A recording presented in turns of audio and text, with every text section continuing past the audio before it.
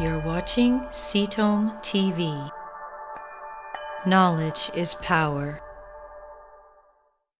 Alex talks a few times today about PETCT. I go on and on about it. So if you've read any of my literature or watched any of my videos, you know all about it. But the short version is where CT scans just show whether there's a shape or a shadow.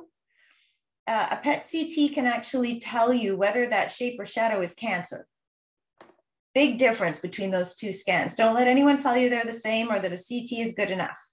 And Alex was talking earlier also about, just in answer to somebody, he was talking about MRI versus PET-CT. I wanted to just give people a general gist. If you're thinking about doing these things yourself, we can certainly help coordinate all of this stuff for you. But in terms of pricing, he mentioned an MRI is cheaper. As a rule, an MRI at one of our the private clinics that's local to us in British Columbia, for example, and this is fairly common pricing, it's about $600 for an MRI.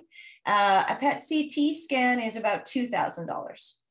So you can coordinate these. You can pay out of pocket for these. They usually take about a week to coordinate. So if it's something you'd like to have and your oncologist says no, you can still get one. Or if the oncologist says, yes, I'll order one for you, but it's going to be 18 months, you can take matters into your own hands, but there is a cost. So Mausa, go ahead and ask your question.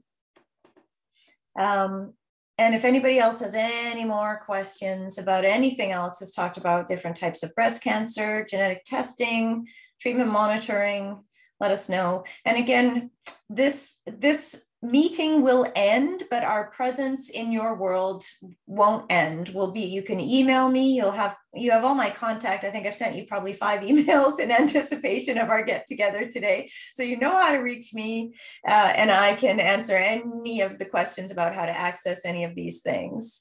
Thank you for watching CTOM TV. Subscribe below and stay informed.